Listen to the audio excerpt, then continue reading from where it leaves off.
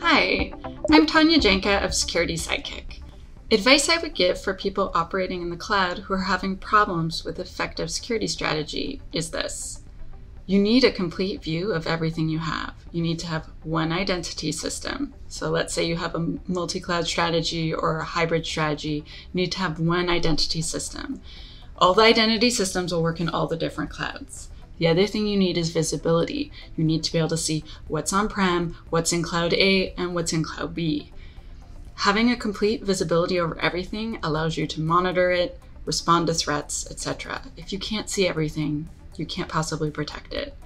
This is my #1 advice for people operating in the cloud who are having trouble making a good security structure around it.